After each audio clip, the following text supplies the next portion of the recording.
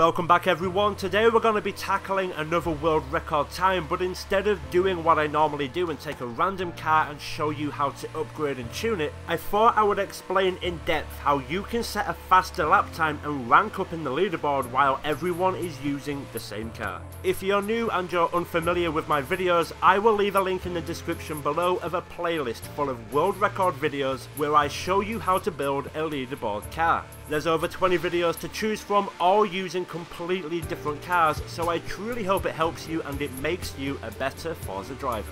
So instead of choosing a car and then turning it into a leaderboard beastie, we're actually going to head over to the monthly rivals tab and choose a track where the car is picked for you. Now the reason why I am doing this is I don't want the car to be the star. This is all about you as a driver. There is no tuning involved, there is no upgrading allowed. Everyone on this track will be using this, the funky Halo M12S Warthog.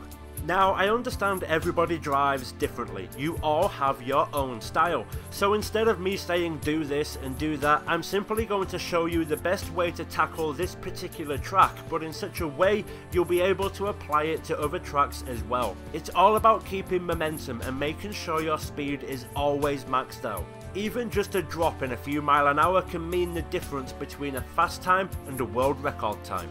A lot of people ask me which are the best settings and what do you use. Well, here is the complete rundown of everything I run, and these never change.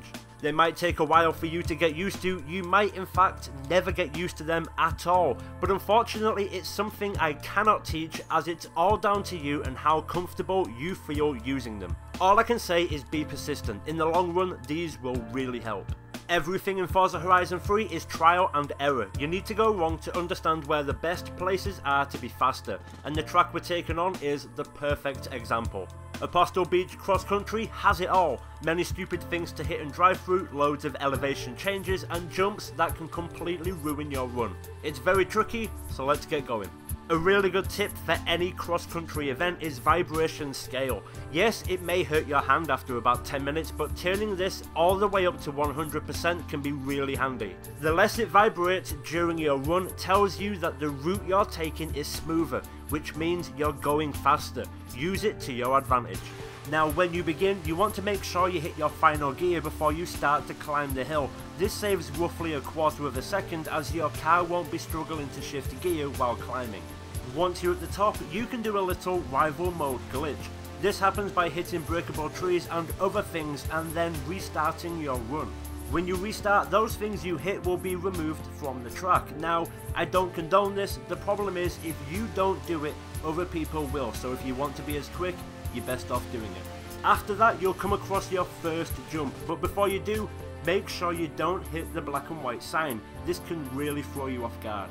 You want to take the jump on the left hand side. The landing is more mellow and you will gain much more momentum on the way down. The speed you will gain going down the longer side will help you in the next part. For this hill you want to be in the middle. If you get this correct, you should be able to carry enough speed to jump over this fence here. Clearing it gives you an advantage to those who don't. Now you have a long section of up and down segments broken apart with lots of fences. The key here is to hit the wire part of the fence. The support beams joining them slow you down more. It's not easy when there's loads of them, I will admit, but it does help in keeping your speed. This may seem obvious and very basic, but it always happens. Make sure you approach every jump in the game straight. Any slight angle will throw your car completely off balance. So here's a little tip for taking difficult corners. When you start to turn, just very slightly tap your handbrake. Not enough to start a drift or go sideways, but just enough to give your car a kick around a corner. This is also a perfect technique for road races with lots of tight corners. But for me, instead of doing that, I decided to go the difficult path and squeeze in between these three trees here. This is completely up to you, both ways are equally as quick. At the end, you will face the biggest jump in Horizon 3. Now, the technique here is, well, there isn't one. Going sideways mid-air will line you up with the checkpoint below much better, but it will ruin your speed. Jumping straight means landing smoother, but you risk staying in the ocean for that little bit longer. Unfortunately, this part is completely up to you. After that, it's a flat out race to the finishing line. And that's it.